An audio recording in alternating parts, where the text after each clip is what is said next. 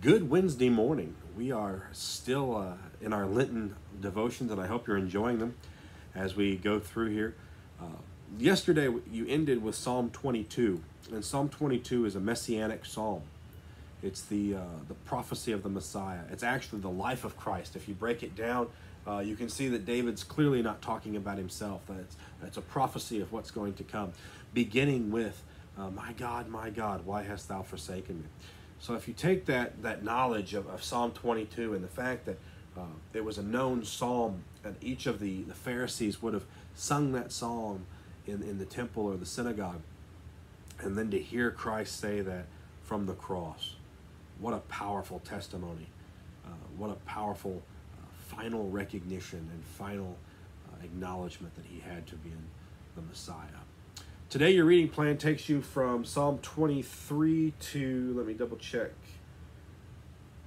from 23 to 26. But I'm going to do you a favor and I'm going to read Psalm 23 for you today, because I want to look at it a little differently. Obviously, we've all grew up memorizing Psalm 23. You've probably heard it at just about every funeral you've ever been to. But it's more than that. And I want to show you why it's more than that. I preached a sermon on this, so I won't go into too great a detail for those of you who've already heard it. But I really want you to look at this line by line. And I'm going to try to take some dramatic pauses as I read this in order for you to really think about these lines. And then when I'm finished, we'll kind of go through and hit some of these topics as we go through. But I really want you all to meditate on Psalm 23 today. Read the other three Psalms as well, but really think about the 23rd Psalm in a way that you probably haven't thought about it before, because it's become so ritualistic. Let's look at Psalm 23 together. Verse 1. The Lord is my shepherd, I lack nothing. He makes me lie down in green pastures. He leads me beside quiet waters. He refreshes my soul. He guides me along the right paths for his name's sake. Even though I walk through the darkest valley, I will fear no evil, for you are with me. Your rod and your staff, they comfort me. You prepare a table before me in the presence of my enemies. You anoint my head with oil. My cup overflows. Surely goodness and love will follow me all the days of my life, and I will dwell in the house of the Lord forever. What a promise. The whole thing. It's just an amazing poem, song written by David. And let's really look at it. So David obviously was a shepherd. David makes this correlation between being a shepherd and now being a sheep underneath a greater shepherd. And that's what this whole thing is about. It's being a sheep under a greater shepherd. And David says, I lack nothing. You make sure that I'm in the best of pastures and that water's provided for me. And some of you are going to say, well, I haven't had the best of pastures, but you've been fed, and that's the key. Not only are we're not necessarily talking totally about the physical, we're talking about a spiritual manifestation where your needs have been met spiritually, causing yourself to find your way, even if your physical need hasn't been met. And he guides me along the right path, or the paths of righteousness. We've talked about this before, about how we trade our sin for his righteousness, and that's the first act of justification, is we're trading our sin for his righteousness, and daily we're walking closer to him in that righteousness. And even though I walk through the darkest valley, or the valley of the shadow of death, I fear no evil, for thou art with me. That doesn't say that you're going to keep me out of the valley. It says you're going to go with me through the valley. And a lot of times when we're in the valley, we forget that we're not alone, and we want to dwell on those negatives, and we forget to cry out to the Lord. And that's when you need him the most. That whole footprints in the sand poem that for many of us thought probably was in the Bible for a long time, but the footprints in the sand poem that said, that's when I carried you when it was roughest. That's that valley. The rod and the staff, I think I like this the most, because not only are the rod and the staff there to provide protection against outside enemies or a wolf or whatever is coming after you, but that rod and that staff there is also to knock you back in, keep you in line. Conviction, that's that power of the Holy Spirit we don't like to talk about. It's not all the comforter. Sometimes it's the corrector. and the redirector, if you will. You anoint my head with oil. But let's go back one more. You prepare a table before me in the presence of my enemies. This is your witness. This is how you react to what's going on around you. People aren't going to like you. That's normal.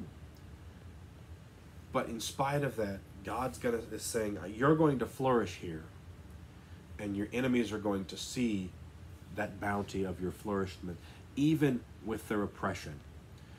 That's the key, is how you're responding in the presence of your enemies. Are you responding in love? Are you 70 times 7 in your forgiveness? Or are you replying through the flesh in anger? You anoint my head with oil, my cup overflows. You anoint my head with oil. That's that protection. When you anoint a sheep's head with oil to keep the flies and the bugs off their head and out of their ears and eyes. It's an important element to shepherding, and it's an important element to being the sheep.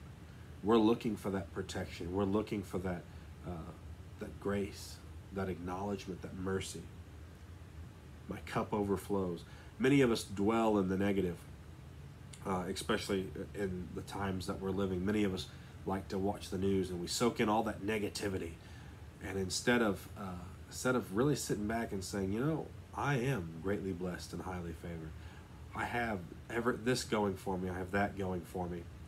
Sometimes it's easy to see what's going wrong and harder to see what's going right.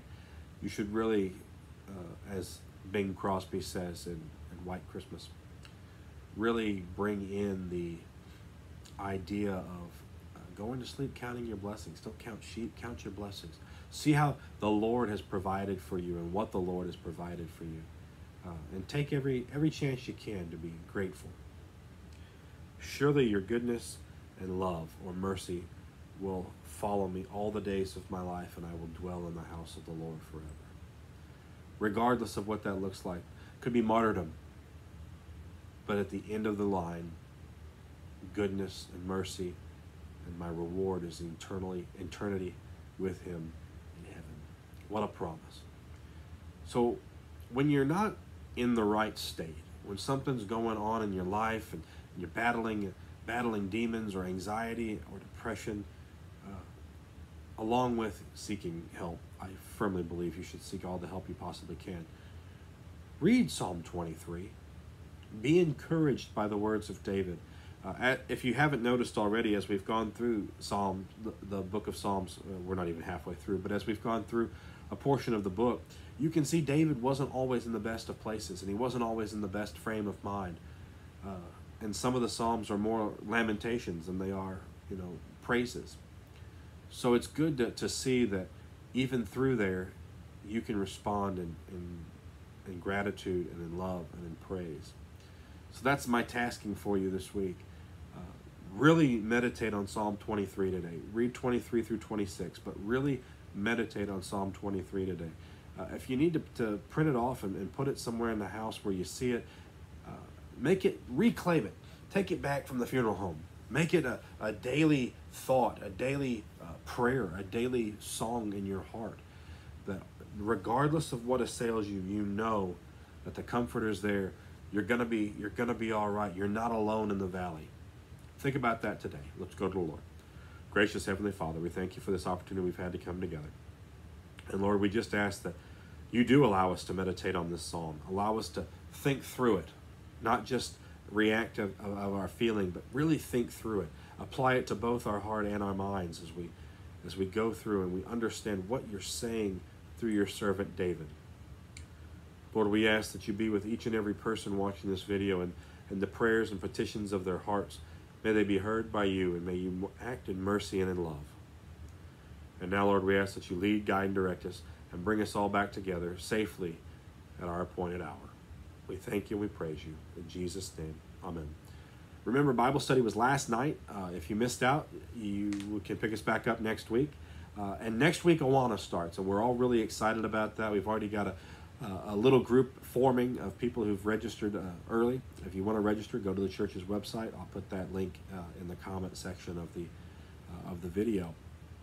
But be excited.